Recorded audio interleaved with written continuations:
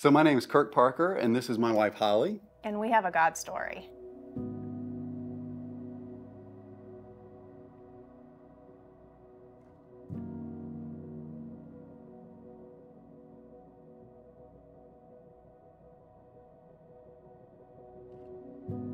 It's actually ironic that we're in a series called Uncharted right now, because I feel like our journey has been uncharted.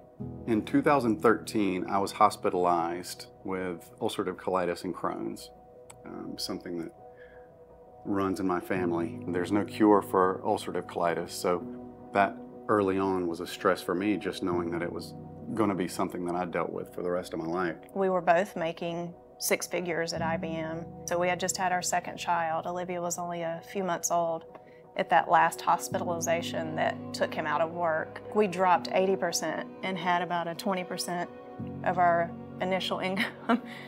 So it was tough. It was tough. Holly was always consistent with when things would get tough, continue to serve, continue to give, continue to tithe, no matter what was going on. Okay, God, what are you going to do this month? What are you going to stretch out? Because every month it stretches. And I saw firsthand, the more we gave in every area of our life, the more God provided for us.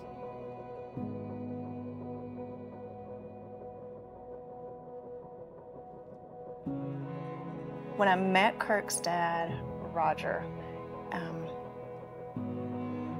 he was honestly the kindest man. He was funny, full of life.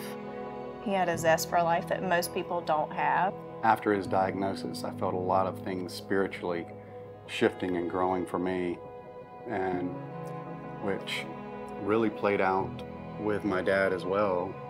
I felt like I was transitioning from a son to a father, and the difference is going from a follower to a leader. I knew that I was going to have to get stronger for Holly and the girls, spiritually and mentally. So on Friday, we get the call that my father's passed away after 10 years of battling cancer.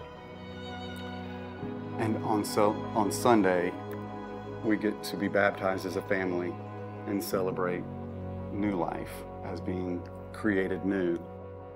And when I got in the water, Pastor Scott said, "Well, your dad got a front row seat today." And that summed up everything to me. It was the greatest day of my life. God is good. All the time.